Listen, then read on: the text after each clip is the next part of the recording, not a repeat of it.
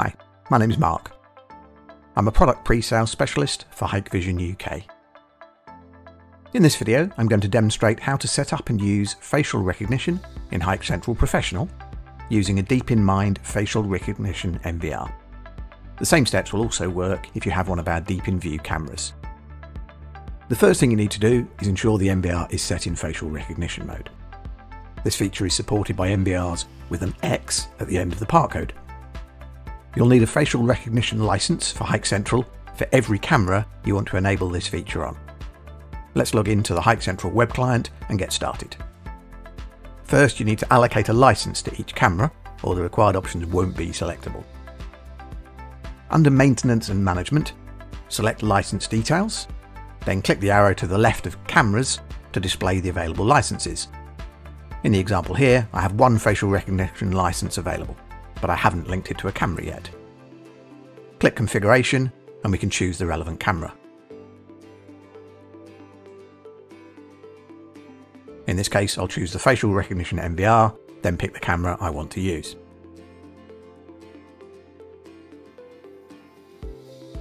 Next, we need to create a face comparison group. This is done in the Video section under Intelligent Recognition. Give the group a name and then click Add. Now we can start adding people into the group. If we already have some people added to HikCentral, perhaps as part of an access control group, we can choose Add Existing Person. We don't have anyone added to the system yet, so we'll choose Add New Person. Enter in the name, along with any of the other optional information, and then we need to add a photograph. If you hover the mouse over the silhouette of the face, you'll see the options to take a photo from a connected device, like a facial recognition terminal or a video intercom, take a photo from a webcam connected to the PC you're using, or upload a photo from the PC. I'll upload a photo of myself, then click Add at the bottom here.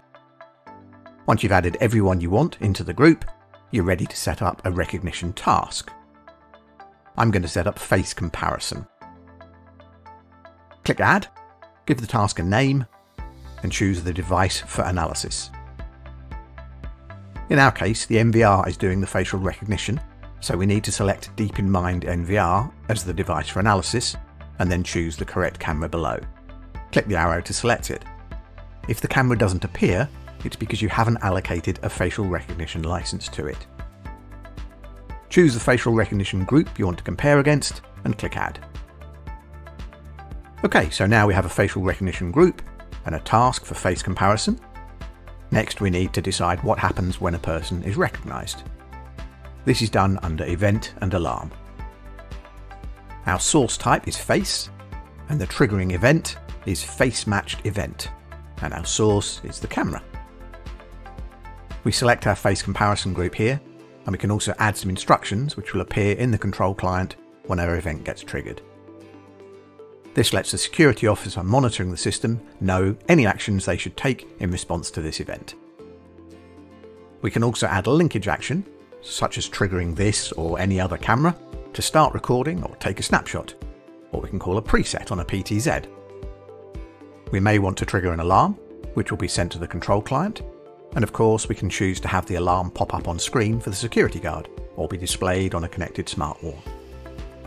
You can also trigger an audible warning, and if the PC running the control client supports text-to-speech, then you can type in a message here to be spoken when the event is triggered. Okay, so that's the event all set up. I'm going to trigger it now by walking in view of the camera. Now we can search for events and export them as an Excel or PDF document. If we choose Excel, we can also export a folder containing the captured photos. And finally, let's take a quick look at what the operator would see in the HikCentral control client.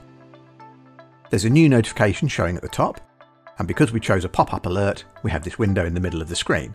It's showing the picture that was captured, the details of the person who was recognised, as well as the instructions I entered earlier. I need to acknowledge the event to get rid of the pop-up window. And there we go.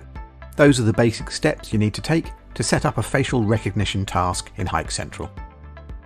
Today I set up a face matched event, but there are also options for face mismatched event, in other words detecting strangers, as well as frequently appeared or rarely appeared people events. I hope you found this video helpful. Goodbye.